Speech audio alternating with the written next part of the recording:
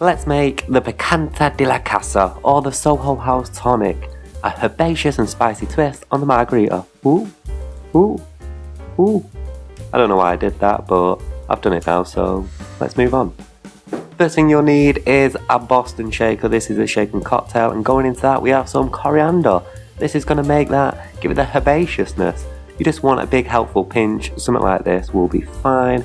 Drop that right in. On top of that, we got a chili. This is going to add to the spiciness. Spicy, herbaceous. You see it all coming together?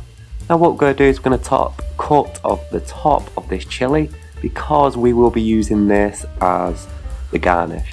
So cut off the top, a little hat there, take it off, and then just de-seed it. Knock some of the, just knock it on the side of the glass, knock all the seeds out, and put that to one side for later. The rest of the chili is going to go straight into that shaker. So cut it in half, and then scrape out all those seeds, unless you want to get a heartburn. A heartburn? Unless you want to get heartburn. Just scrape them out, alright? They're real spicy. They're already spicy enough, scrape them out. Cut that remainder of the chili up, and then add that into the shaker along with the coriander.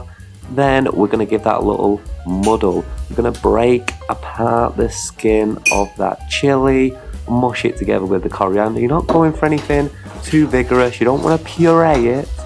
We're just giving that a light muddle, just to start breaking it apart, ready to be infused within our drink.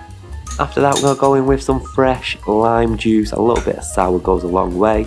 Get yourself some fresh lime juice and pour in 30 milliliters over the top of that.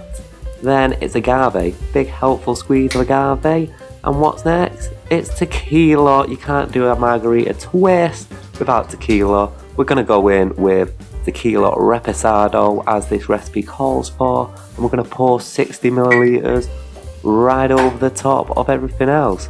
So we got our lime, we got our tequila, we got our chili, coriander and agave.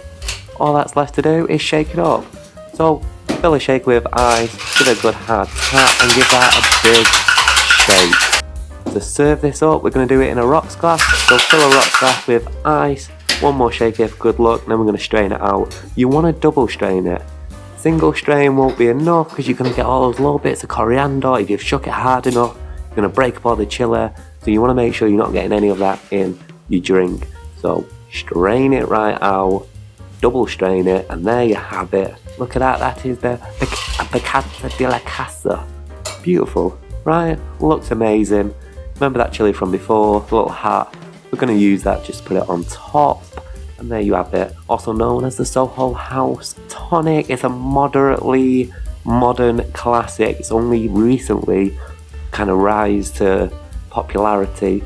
So try it out, see what all the fuss is about. I'm having a little taste of this right about now. And oh my gosh, was it spicy, real spicy. I probably went a bit overboard on the chili, but nevertheless, absolutely delicious. Enjoy.